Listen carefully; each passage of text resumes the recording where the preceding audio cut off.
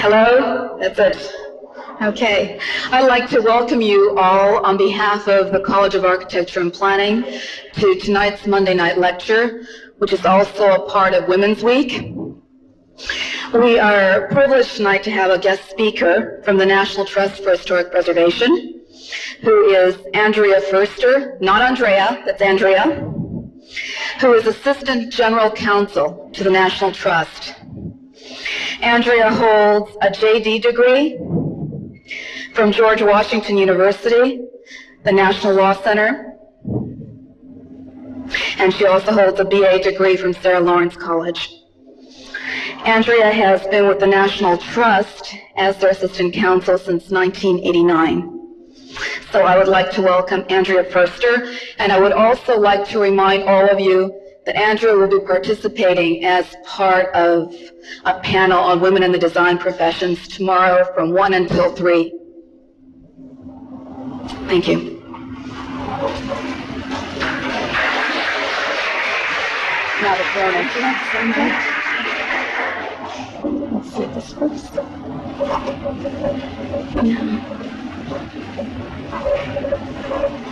Okay.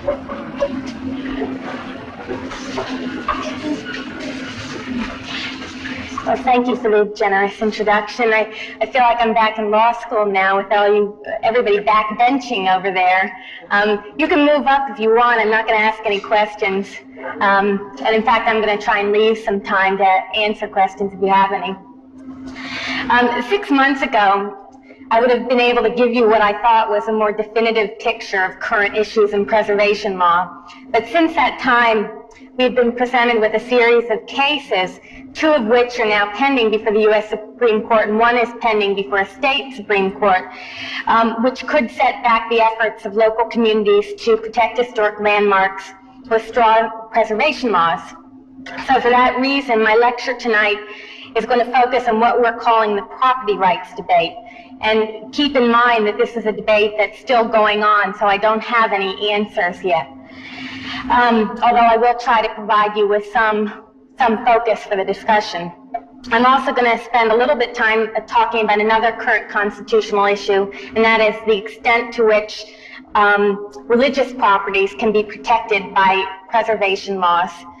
And then if I have any time left after that, I'm going to just briefly go through some new developments in federal preservation law, including the new surface transportation law that was just passed by Congress this December. Now, before I get into the current property rights cases, I want to give you some background that hopefully will put the issues into more focus. And this is where I get a little legal, so I hope you all don't fall asleep. The legal framework for the property rights debate is provided by the 5th Amendment to the U.S. Constitution called the Takings Clause. And that clause provides very simply that the government cannot take private property for public use without providing just compensation.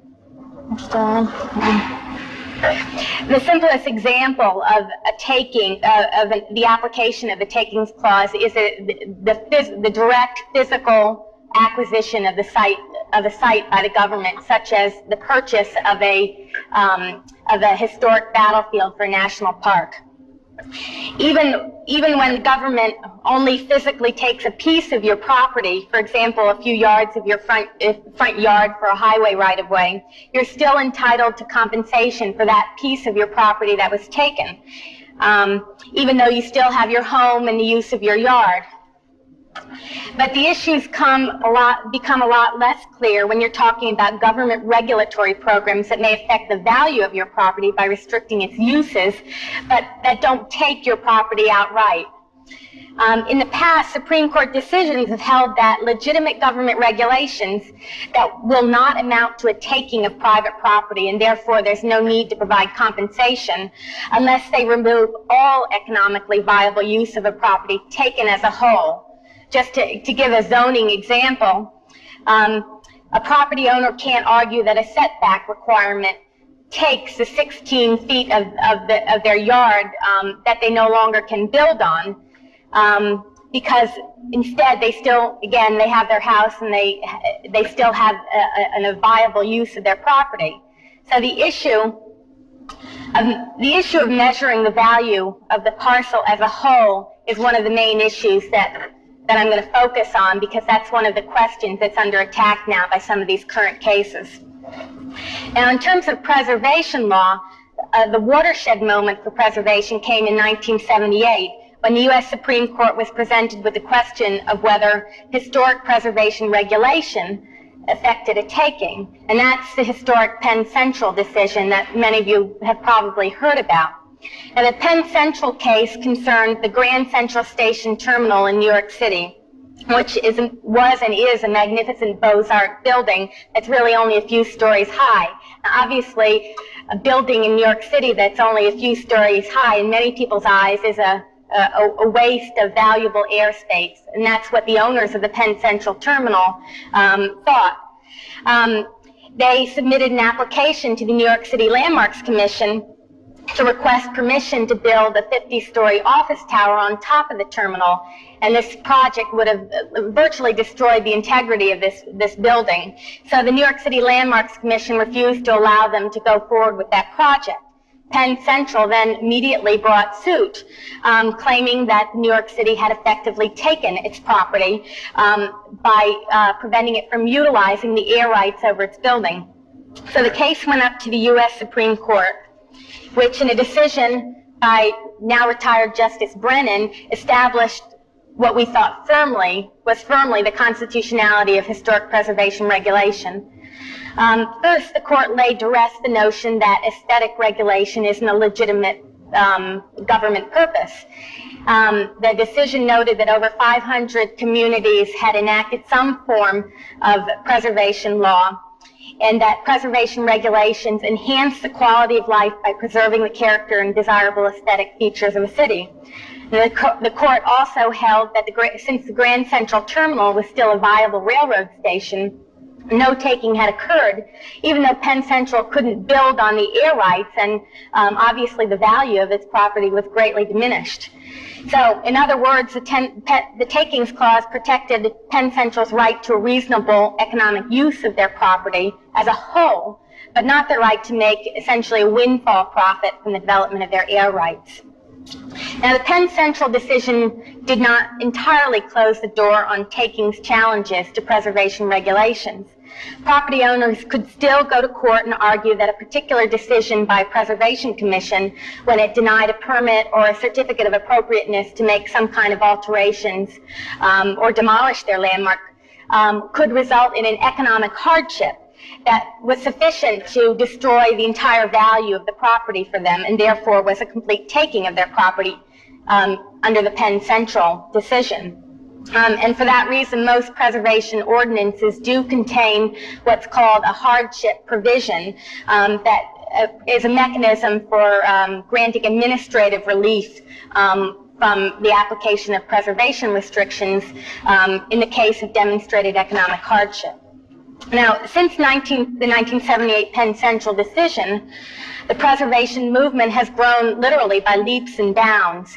And at last count, we were up to 1,700 communities that had enacted some form of preservation regulation as compared to the 500 that existed in 1978.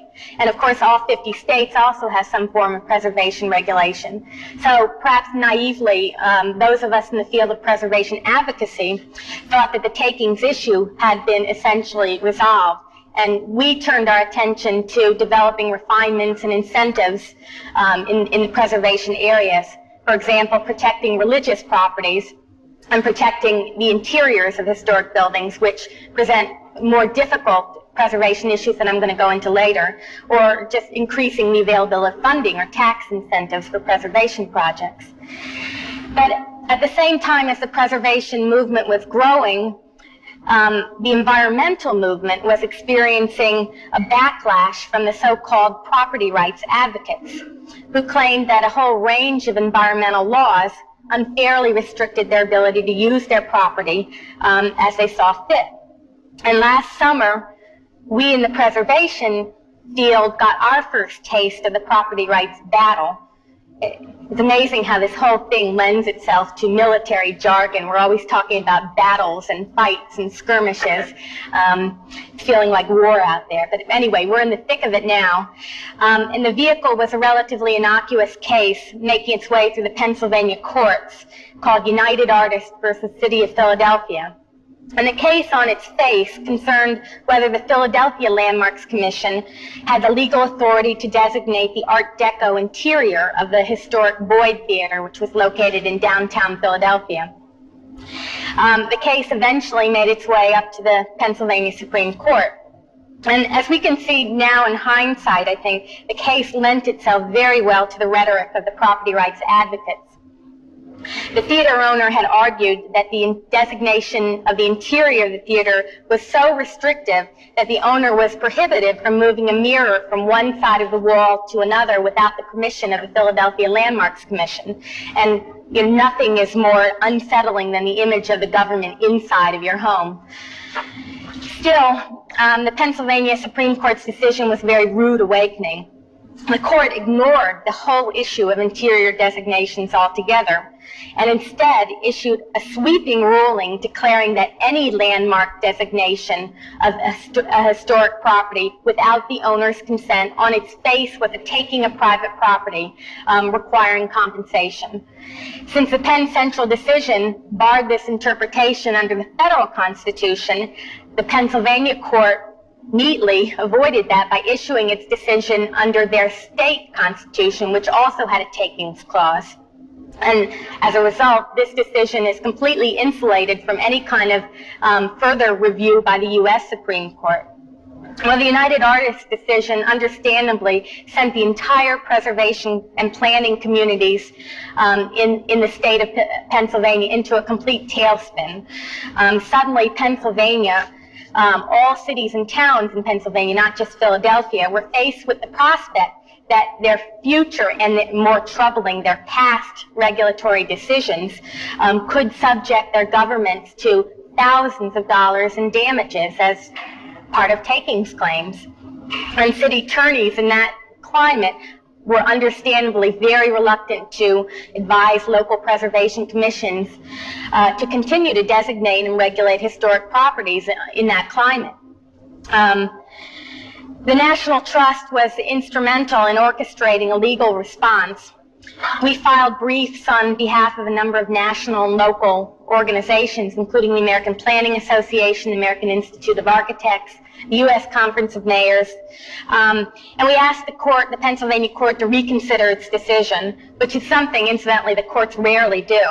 So I'm happy to say that the Pennsylvania Supreme Court did agree to reconsider its opinion, although it has not yet issued a new decision.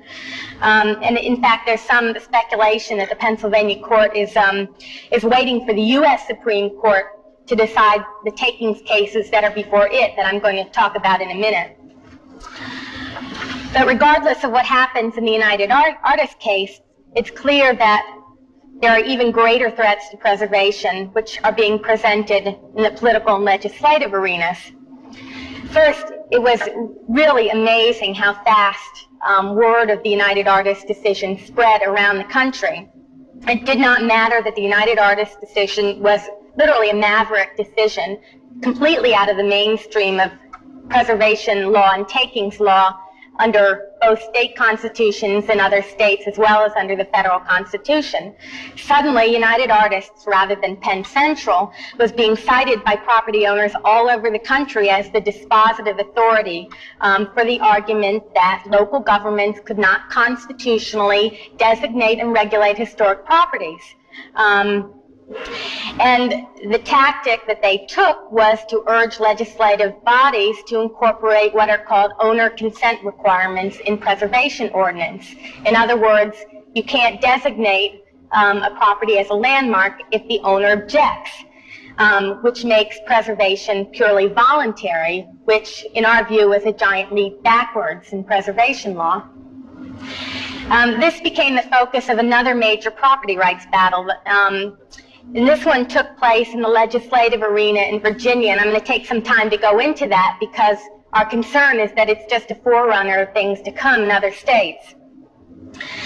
The battle, again military jargon, the battle was sparked by the landmark designation of the Brandy Station Civil War battlefield, which was an extraordinarily pristine cultural landscape, which was the site of one of the largest cavalry battles fought in the Civil War. The property was purchased by California developers for a proposed shopping mall and office retail complex. The developers in this case were very politically influential, and they succeeded in getting a bill introduced in the Virginia legislature, which not only would de-designate the Brandy Station battlefield, but would prevent the Virginia Historic Review Board, which was a state agency that designated historic properties, from designating any property as historic unless the owner, or in the case of a historic district, a majority of owners, consented to the designation. And the bill was a showcase for the power of the property rights lobby. They literally came into the state with a team of very well-paid, well-organized, well-funded lobbyists with very, I have to admit, very compelling rhetoric. They argued that landmark designation was a tremendous burden on small property owners. They specifically pointed to small family farmers as sort of their poster children, who as a result of landmark designation could only get a fraction of the price for their land that their neighbors were getting. In fact, this argument was factually incorrect, since landmark designation by the state of Virginia didn't have a regulatory effect. It was an honorific designation. But still, they effectively made the point that preservation was just not fair. And in the political arena, scholarly legal analysis about what the takings clause really means is virtually useless. It didn't seem to help either to point out that the major purpose of the proposed bill was not to help the small property owners, but really to protect the ability of developers to realize windfall profits on speculative land deals. Anyway, the bill passed in both houses of Virginia, and now it's before Governor Wilder for signing. Although preservationists were able to defang it somewhat by taking out some of its more outrageous provisions. But again, this issue does crystallize the effectiveness of the tactics of the property rights advocates. And I think we're going to see a lot more of it, not just on the state level, but on the local level, where it's not as highly publicized and where the arguments, where there's not as much of an ability on the part of preservationists to come in and counter their arguments. If I were to sum up the lessons we have learned from the Virginia and Philadelphia battles, it would have to be that legal arguments are not enough, and this is a difficult thing for a lawyer to say. Instead, the preservation and planning communities are going to have to develop ways to respond to the very appealing arguments that are being made by property rights advocates that preservation regulation is not fair. One important thing that can be done to lessen some of the perceived unfairness of preservation regulation is to make sure that preservation ordinances actually protect property interests. And at the National Trusts, we have been in the process of advising local governments to build into their local ordinances protections to property interests when they're in the process of enacting new ordinances or revising their ordinances. We suggest that these protections should, first of all, include good procedures, such as mailed written notice to property owners of a proposed landmark designation, ideally a public hearings, and other procedures so that the property owners don't feel as if they're being treated unfairly or summarily. An ordinance should also have a very good provision for granting relief administratively from restrictions that have been placed on the landmark property in the case of demonstrated economic hardship, and that the ordinance should include a standard that is tied to the U.S. Supreme Court's taking standard. And then finally, ideally, when funds permit, state and local governments should develop incentive programs such as tax credits, transfer development rights, and preservation funding so that landmark designation comes with a carrot as well as a stick. One area that the National Trust is also looking into is how we can demonstrate what are the countervailing public benefits of preservation regulation, so that we can make our case more effectively as a policy matter. one example of benefits comes out in a study that we sponsored of historic Fredericksburg, which is a town in Virginia that dates back to the Revolutionary War. We sponsored a study that tracked property values both before the designation of a historic district and then after the designation, and the study showed that the designation actually increased the value of property. In addition, while development projects are often touted as bringing economic benefits in the form of new businesses and jobs that justifies the destruction of historic properties, it's often overlooked that this economic benefit also brings increased infrastructure costs to the government by new development in terms of sewers and roads and schools. And then the economic benefits of heritage tourism are also often overlooked, even though it's estimated that as a nation we spend every year an increasing percent of our income on tourism. Anyway, in the meantime, as we're fighting all these legislative battles and we're recovering from the Pennsylvania Supreme Court decision, the U.S. Supreme Court got into the action. And it has decided now to review two cases in which the lower courts had refused to find that certain regulatory actions constituted a taking. And I'm going to go into the facts again of these cases in somewhat detail, and I hope it won't be too dry, but I think it's worth doing because the U.S. Supreme Court, very rarely takes cases, particularly when you have a very strong precedent in the area of takings law already established. So the fact that it has granted petitions for certiorari in two cases, some feel signals a potential interest on the part of the very conservative federal judiciary now, and perhaps going back on this Penn Central principles. And in fact, one of the concerns that is perhaps justified by the fact that only 2 of the 6 judges who are in the majority in the Penn Central case are still sitting on the Supreme Court now, and two of the 3 dissenters, Justices Rehnquist and Justice Stevens, are still on the court. And of course, Justice Rehnquist wrote a dissenting opinion in the Penn Central case, so now he's the Chief Justice. And then the 5 new sitting justices are considered very conservative and considered likely to side with Justice Rehnquist on the takings issue. The first of the cases is called Yee versus City of Escondido. And the Yee case involves a rent control ordinance that was passed by the City of Escondido in California that regulates mobile home parks. The Escondido ordinance controls the rent mobile home park owners, that's the people who own the land underneath the mobile units, controls the rent that they can charge on spaces within the park. Under the ordinance, the owner is barred from raising the rents even after the existing tenants move out. In addition, the owner of the park is required by the ordinance to accept as a new tenant anybody who buys a mobile home from a present tenant. So this rent control situation gave rise to a situation where the mobile home park owner, who owned the land but not the unit, was unable to realize any real property in rent after a lot turned over, while the tenants who owned the unit but not the land were perceived as reaping a substantial windfall in the sale of their homes because they could sell it for so much more money than they were worth due to the desirability of the rent-controlled park. The owner of the mobile home park, Mr. and Mrs. Yee, claimed that their property was taken without compensation, notwithstanding the fact that the ordinance guaranteed them a fair and reasonable rent. The Yees argued that but for the rent control ordinance, the supposed windfall profit that the tenants of the mobile home park were able to realize on the sale of their units would have been theirs in the form of the increased rent that they could have charged. And the owner argued that this resulted in a taking in the amount of that transferred premium. Now, it's fair to ask what do rent control ordinances and mobile home parks do with preservation law? And the answer lies in the legal arguments that were made by Mr. and Mrs. Yee.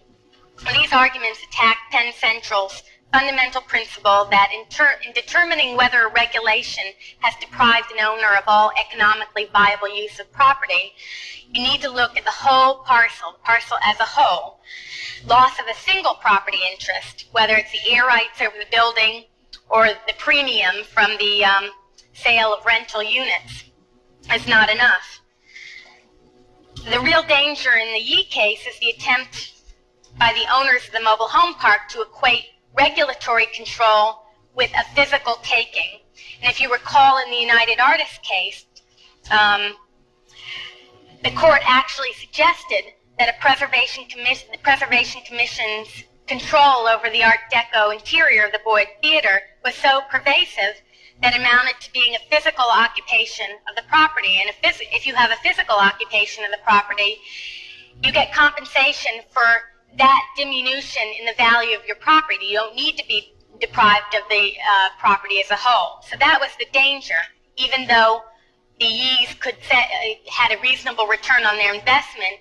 If the regulation was so onerous that it could be equated to a physical taking, they could get compensation.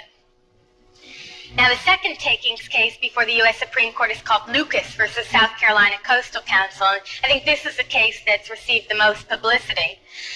The Lucas case involved the question of whether a regulation that barred construction on oceanfront property on South Carolina's coast was a taking. In that case, Mr. Lucas had purchased 2 homes on the Barrier Island on the coast of South Carolina, paying close to $1 million. In 1986. He planned to use one as his home and one he planned to sell. In 1988, 2 years later, South Carolina passed a law regulating the construction of structures on critical coastal areas in order to prevent the harm that results to inland property from coastal erosion, harm that was very vividly illustrated by Hurricane Hugo a year later. The regulation, without dispute, destroyed almost all of the value of the property for Mr. Lucas, since he couldn't build anything on the property except perhaps a boardwalk. And he argued that the regulation completely took his property, and he demanded compensation of over $1 million. And again, this case has another unfairness aspect of it, because Mr. Lucas bought the land 2 years before the regulation essentially downzoned the property. And while it was worth $1 million in 1986, it was worth nearly nothing to him anyway in 1988. The South Carolina Supreme Court, however, held that it was not a taking. The court held that the government has an absolute right to prevent a use of private property that would cause serious public harm.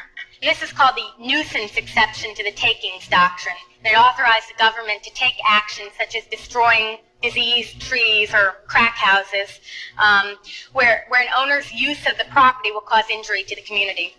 The property rights advocates saw this case as an unwarranted expansion of the nuisance exception, and they could see any regulatory ordinance being justified as preventing a serious public harm, and therefore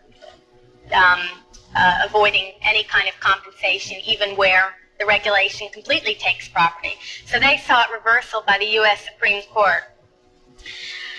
The Lucas case, I think, is troubling for preservationists and planners due to the concern that the case would be a vehicle for the U.S. Supreme Court to establish what are called a hierarchy of government actions to protect the public health and safety. And in that case, aesthetic regulations, such as historic preservation or open space zoning, would probably be placed at the bottom of that ladder. And both of these cases are troubling for the reason that they do present the Supreme Court with situations in which the government action may not be technically a taking, but they're nonetheless perceived as being very unfair to property owners. And a famous judge once said, hard cases make bad law. And it's entirely plausible that these cases will result in a language in the Supreme Court decisions that will provide further fuel for the property rights advocates' battles. And possibly will stimulate more property rights challenges to preservation regulations, particularly in the political and legislative arenas. I don't mean to be overly pessimistic about these cases. Just judging from the questions that the Supreme Court justices were asking at the oral argument, it didn't seem like they were leaning toward making any real radical departures in takings law, but nonetheless the concern is still there. Turning now from state to church, a variation on the property rights issue is presented by the question of religious properties. These cases deal with the issue of the extent to which properties owned by religious institutions can be regulated by local preservation commissions. And in addition to the takings argument, religious property owners can invoke a very powerful legal tool, and that's the First Amendment free exercise clause. 3 cases have dealt with this issue. The first case was the St. Bartholomew's case in New York City. And that case involved a historic 7-story parish house that was owned by the St. Bart's Church. And the church wanted to demolish this parish house in order to build a 47-story office tower. Its 7-story parish house was used by the church for its social programs, including a soup kitchen and a daycare center. The New York City Landmarks Commission refused to grant them permission to demolish the parish house, and St. Bart's brought suit, claiming that the city's actions violated their First Amendment free exercise rights of religion. St. Bart's also argued that the city had taken its property. The case went up to the U.S. Supreme, not to the U.S. Supreme Court, to the Second Circuit Court of Appeals, which did uphold the Landmarks Commission's actions, and said that there was no infringement on the church's free exercise rights. At the same time, the Supreme Court of the state of Washington reached exactly the opposite conclusion. This was a case called the First Covenant Church case in Seattle, Washington. In that case, First Covenant Church had challenged the landmark designation of its church building, challenged the designation of the building on its face as a violation of its free exercise rights, even though the church had no current plans to make any alterations or changes in its building. And the lower court dismissed the case, I think correctly, as having been brought prematurely, reasoning that the landmark designation alone didn't do anything except recognize the property's intrinsic historic qualities, and that it was impossible to tell whether the church would be injured unless and until it subsequently applied for a permit to either alter or demolish its property. The case then went up to the U.S. Supreme Court, which completely reversed the lower court and held that landmark designation on its face violated the church's First Amendment free exercise rights. And again, this is a very sweeping decision because it literally canceled out all the landmark designations of all the churches in the state of Washington. Under the court's reasoning, the First Amendment absolutely protected the church's right to make any changes it saw fit to its building for whatever reason. In other words, if the church wanted to demolish its building in order to build a parking lot, the First Amendment protected that right. The city of Seattle appealed the case to the U.S. Supreme Court at the same time as St. Bartholomew's Church appealed the opposite ruling by the Second Circuit to the U.S. Supreme Court. So both of these cases were before the U.S. Supreme Court at the same time I guess it was in winter of 1990. In March of 1991, the Supreme Court issued its decision, and it was a decision that was very favorable to preservation. The court refused to review the St. Bart's case, which let stand the Second Circuit's case that there was no infringement on free exercise rights. But at the same time, the Supreme Court reversed the First Covenant decision and sent the case back to the Washington Supreme Court for reconsideration. So taken together, this Supreme Court action did send a very strong signal to religious property owners that they will not necessarily have a leg up in the property rights debate simply because of their status as a religious organization. But the victory, again, may be short-lived. in the First Covenant case, the case has been returned to the Washington Supreme Court, which has now heard oral argument. But the court is entertaining a request by the church that the case be decided in state constitutional grounds, which, as in the case, the United Artists case, this will insulate the decision from U.S. Supreme Court review. Meanwhile, in New York City, as well as in a number of other cities around the country, religious property owners are completely bypassing the courts, and what they're doing is they're going to their legislative bodies and requesting blanket exemptions from preservation laws. Again, not making legal arguments, but simply making a fairness argument, or, a free exercise fairness argument. And then the final case that makes up the trilogy of religious cases is one that involves the designation of an interior of a church. And interiors of a church involve very delicate issues, far more delicate than interiors of theaters. The case arose when the Jesuit owners of the Immaculate Conception Church in Boston wanted to renovate the interior of their church to provide office space and living quarters for the Jesuit priests, and they intended to move their worship space down into the basement. The church, without any notice to the community, began interior demolition, and that was tremendously shocking because it was a magnificent interior, and the way they went about the demolition was very complete. There was no preservation at all in the way there was wooden pews were being smashed and crystal chandeliers were being destroyed. So the Landmarks Commission sort of jumped into the action to halt the demolition, but at the same time, they didn't simply impose preservation on the church. They structured a mediation process that was designed to work with the church and its architects to try and find a way that the church could accomplish the objective of its renovation without irreparably harming the interior. And it was a very successful mediation process. Ultimately, a compromise design was agreed to, and the renovations went forward, and the Jesuits are now working and living in the sanctuary of the church and carrying on their worship in the church as well. So by all accounts, it should be a success story, except that the Jesuits nonetheless went to court and sued to cancel the designation of their interior as a taking. No, it was not a taking, as a violation of their free exercise rights of religion. And this time, the state Supreme Court, the Supreme Judicial Court of Massachusetts, sided with the religious property owners, and they ruled that landmark designation of a church interior violated the church's free exercise rights of religion. And this time, again, they ruled under the state constitution, not the federal constitution. So there was no further review by the U.S. Supreme Court, and that's law in the state of Massachusetts. I'm going to try and sum up the property rights issues with some editorial opinions, which I will, of course, proceed with the disclaimer that these are not necessarily the views of the National Trust. First, I think that the so-called property rights debate is not about family farmers or small property owners, and instead it's about whether the development community should be able to reap huge profits at the expense of the quality of life for the rest of us. As one commentator has put it, the developers want to pay BMW prices for a Yugo and then sue because they got a lousy car. Even so, it's clear that the justice of our cause alone is not going to be enough. As a lobby, the development community is better organized and much better funded.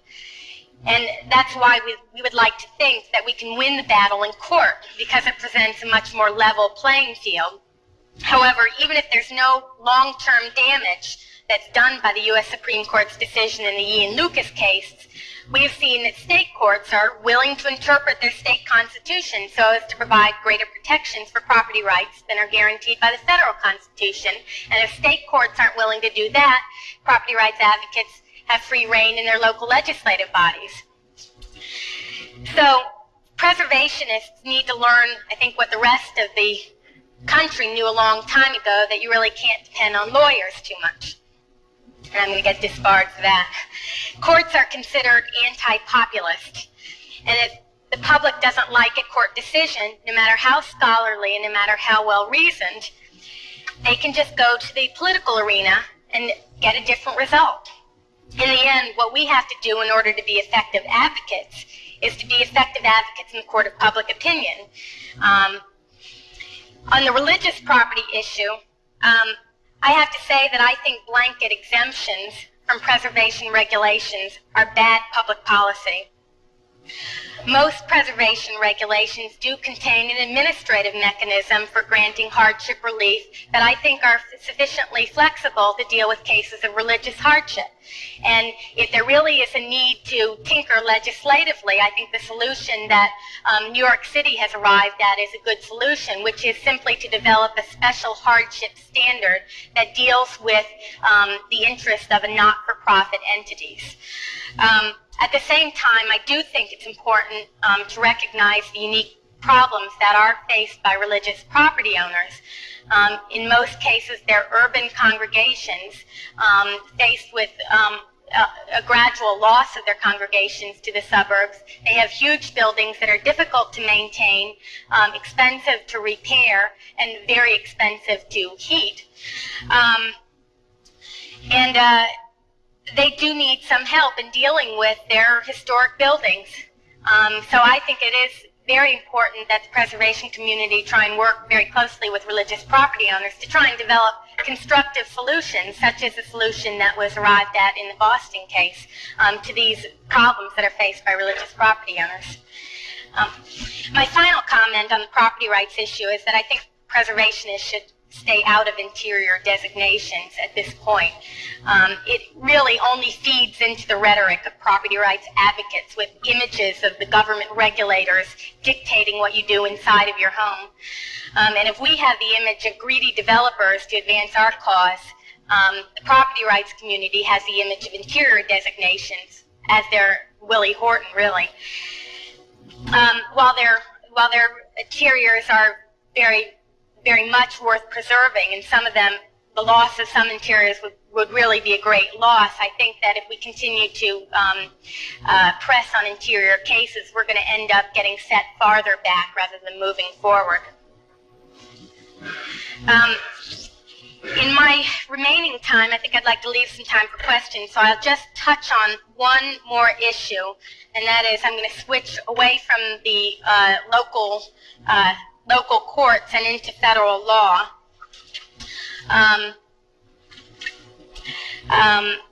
In December of 1991, Congress passed the Intermodal Surface Transportation and Efficiency Act, otherwise known as ICE-T. This is a real significant development. Highway programs have historically been some of the most destructive programs in terms of the law of destroying historic resources in this country. ICE-T gives $155 billion to fund highway improvement and construction projects. But there are a number of features of this new law that I think are really distinct improvements under our old highway program. And I think this is a law that people in the planning community in particular are going to be learning a lot about in the next few months and years. First, under the new law, every state must spend 10% of the money they received, which is $2.5 billion altogether, for what are called transportation enhancements. And enhancements include scenic highways programs, historic preservation, control of outdoor advertising, rehab of transportation facilities such as railroad depots, landscaping, bike paths, and even acquisition of scenic and historic sites. In addition, the new law gives state and local governments more flexibility in spending their funds, which reduces the existing built-in bias there is toward road building as opposed to alternative forms of transportation, such as highways, such as mass transit or non-construction techniques to reduce traffic congestion. And finally, the law requires that transportation planning be coordinated with community comprehensive planning. And this in and of itself is just a huge change from the way transportation planning is currently run, since currently there's little or no coordination, and instead transportation decisions are made essentially on an ad hoc basis. I think this coordination will help to make wiser transportation decisions. And taken as a whole, I think iced-tea makes significant changes in the way the transportations will be carried out all over the country. I think there's a real change in attitude on the part of top officials at the Department of Transportation, although it's going to take some time for this change of attitude to trickle down to rank and file transportation planners, because it's just very different from what the Transportation Department has been about in the past. It is important for people in the preservation and the planning community to keep the pressure on DOT and to spend the funds so that they make sure that they spend the funds, particularly those enhancement funds, on appropriate projects. I think I'm going to wrap it up now so that if you have some questions, feel free. What I've tried to do is just summarize a few of the major developments in preservation law. It's by no means a complete picture, and instead it's just a couple of photographs of some of the major issues. Keeping in mind that this picture is likely to change, particularly when the U.S. Supreme Court issues its decisions in the property rights cases, and as other courts around the country consider new preservation controversies. So stay tuned. Thank you.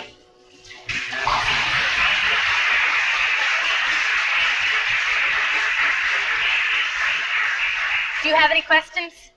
Malcolm.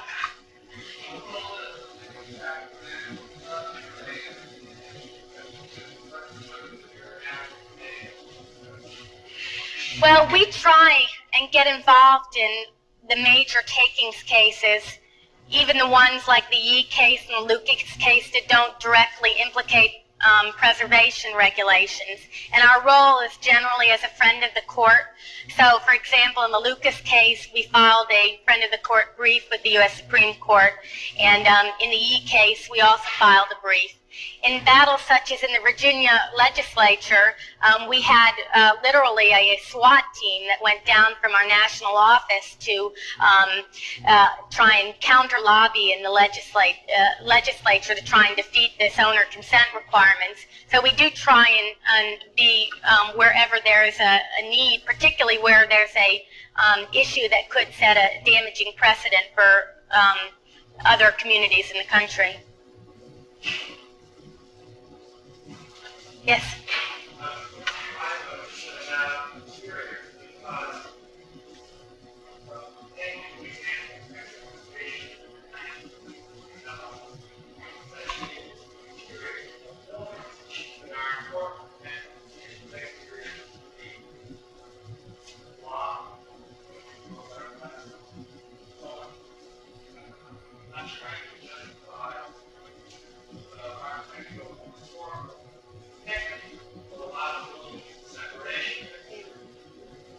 I think I made that statement in the context of picking our preservation battles. I think that communities that politically can should designate and protect important interiors, and particularly movie palaces like the Boyd Theater in Philadelphia was a classic example. It was literally described as an ugly theater on the outside, but it was just magnificent on the inside. The problem is that in this climate, once you get to the point where the property owners and the regulators are so polarized that they cannot come to an agreement through the administrative process that is facilitated by most preservation regulations, and you get into court, you've got cases where the optics are very, very bad, and you end up with a decision like the Pennsylvania Supreme Court, which started with an interior case and went so far beyond that to literally invalidate all preservation regulation in the Commonwealth of Pennsylvania. So it's not a statement about the importance of interiors, but more the defensive posture that the preservation community is in now, and the fact that we do have to pick battles that are likely to move us forward rather than move us back.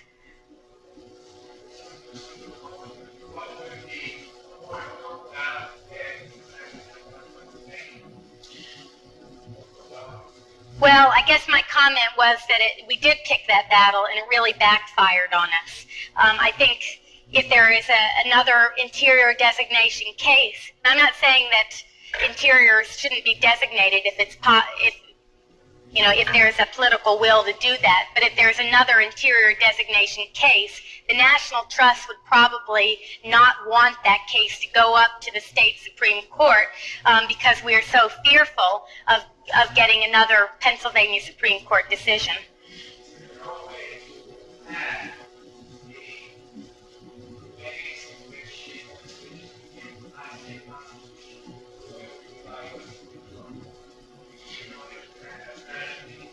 I think that the only way is to try and develop enough persuasive arguments that we can present to legislatures and hopefully to present to courts that can persuade them that interior designation serves important public purposes and that as a community there will be a great loss if these interiors are allowed to be destroyed. But again, it's something that the lawyers are just don't have the tools to help out on this battle. It's one of who has the most who has the rhetoric, who has the arguments that counterbalance this awful image of the government telling you that you can't move a mirror from one side of the wall to another.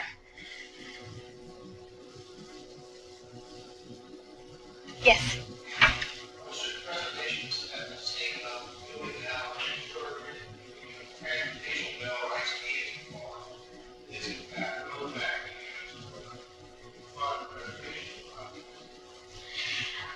I think that there are a number of coalitions that have been developing on a national level to try and get materials to communities and planners that, essentially provide packages for how you apply for an enhancement program. And I think the most important thing is to just be aware of the fact that these funds are available. And if there's a major transportation project that's being planned, you know that 10% of that money has got to go to enhancements. And just start talking to the transportation folks and let them know that those funds need to be used for non-construction enhancements. And there's actually an organization called the Surface Transportation Project, which is located in Washington, that is recently formed, first to lobby for the transportation law, and now is actually gearing up to provide technical assistance to communities on how to plan enhancement projects and to make the best use of the law. So I think that's the way it's going to work.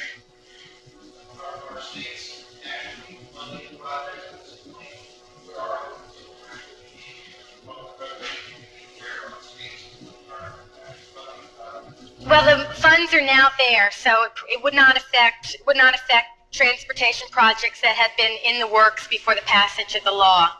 What it will do is that any time there's a new transportation project where federal funding is applied for after December of 1991, that will be the point at which this new preservation law kicks in, and they could, it could be any day, really.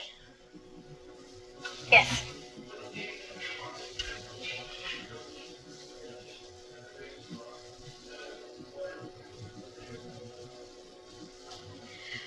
Well, I'm not sure I can answer that on the state level. There are a few cities that have really been models for the preservation world. One is Charleston, South Carolina, and that really has been attributable to the fact that I think the political leaders of Charleston understand where their bread is buttered, and I think a lot more communities will probably understand the tremendous amounts of money that are brought in by heritage tourism programs. And once they understand that their the historic character of their communities is actually an economic advantage rather than a liability, then those are the cities that have really strong, really good preservation programs. But the political will really has to be there. I've seen it in Charleston. Savannah has a strong preservation program. There are a number of communities that have very strong preservation laws. I was just hearing tonight from David Baker about the very strong preservation law that's in Indianapolis, for example. That's, I think, an indication of a good political will there, that they're able to keep strong local ordinances that provide substantive protections for historic properties and actually give preservation officials the authority to stop demolitions or harmful alterations if they find that they're either inappropriate or not justified dollars-wise. Now,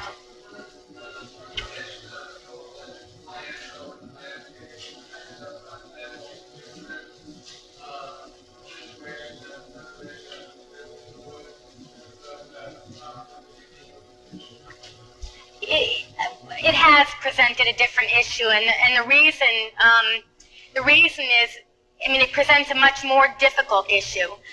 The fairness aspect in rural areas becomes very acute in the issue of open space zoning, that more acute than in a city. And I think the reason for that is that in a city where the dwellings are much closer together, you can understand basically the reciprocity of advantages of preservation, which means that I'm restricted on my ability to demolish or make changes in my historic house, but I'm also benefited by the fact that my across the street neighbor is likewise restricted in that to make sure that I don't have a hole in front of my house or an inappropriate structure or a huge building in my neighborhood. But that same mutuality of benefits is not as immediately apparent when you're dealing in a rural area, which is where most open space zoning cases usually arise. And instead, the unfairness aspect of it is very apparent because you have a farmer, who has the same plot of land that looks just like his neighbor's, but he's in an area that's zoned for open space and his neighbor is not, and his neighbor's making a lot of money selling his land, and he can't. So that's when I think the political issues become different. The legal issues are the same, but it's the political issues that I think are the most troubling ones. Yes?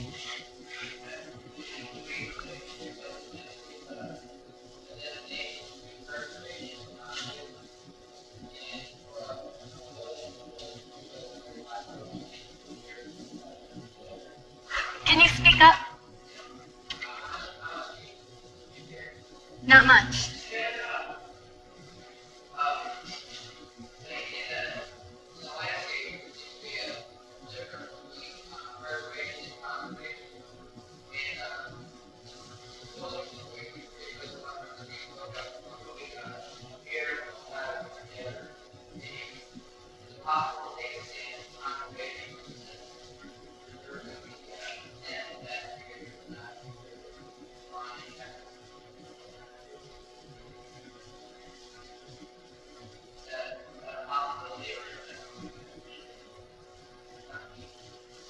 Well, I'm not sure I understand your question, but if you're suggesting that that the intent of preservation could be achieved without being overly restrictive, I think that's a very good suggestion. I think we get into a lot of trouble by historic district commissions that really, as some people would describe it, go power crazy, and they get involved in endless debates about, the type of molding that you should use, or minutia of the fixtures in a building, and I think in many cases that that can really be a liability. It gives us a very bad reputation of being, overly subjective, first of all, and second of all, just very restrictive, overly expensive. So I think, preservation commissions really operate best where they can see, as you say, the forest for all the trees, and they don't get sort of bogged down in details. I think that will serve them very well. I saw a hand over there first. Did you have a question?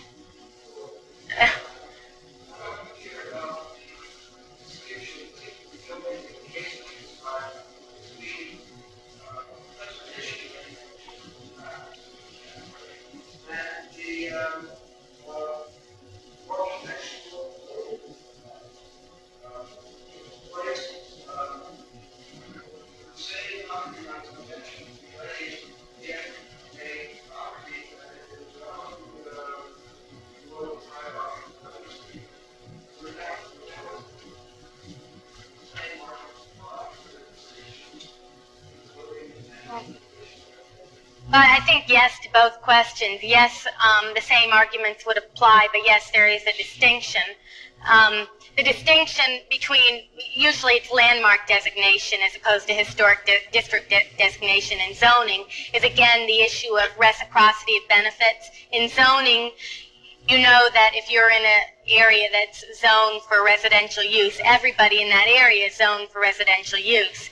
But if you're a landmark, you know, you're the only property owner that may possess the characteristics that make it significant as a landmark. So you may be the only one that's restricted. So you could, if there's no overlaying zoning, you know, you could be in a situation where you are restricted to your two-story building while all your neighbors, such as in the Grand Central case, around you are building skyscrapers and making a lot of money. So that's the difference, that, and the legal significance that's attached to that difference is the analogy that that's often made to zoning, which is that landmark designation is like spot zoning, which is illegal. Justice Brennan in the Penn Central decision rejected that argument and said, no, even when you have individual landmarks scattered along the city, if they're part of a comprehensive plan for landmark protection, there is still that mutuality of benefits that that makes landmark designation not like illegal spot zoning. And once you get over that hurdle, then the takings analysis is identical in the zoning context and in the preservation context. Yes.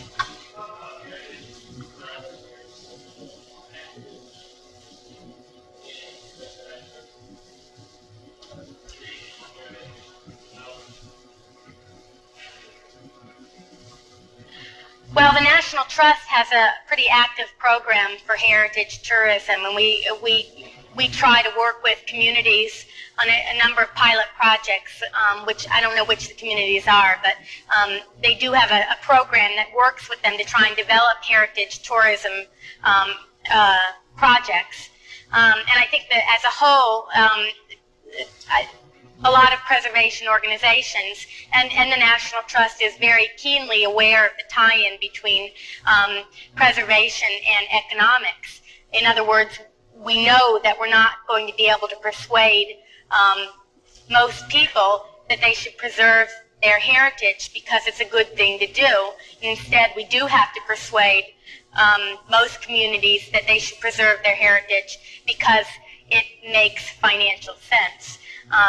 So that's the tactic that we're using. Not only do we use it in trying to develop heritage tourism programs, we also have a program called our Main Street program, which is an unusually successful program because of what it does is it tries to counteract the fact that many small town main streets are simply dying. And merchants are no longer finding it economically viable to continue their businesses in small downtowns, and as a result, they are literally, deteriorating.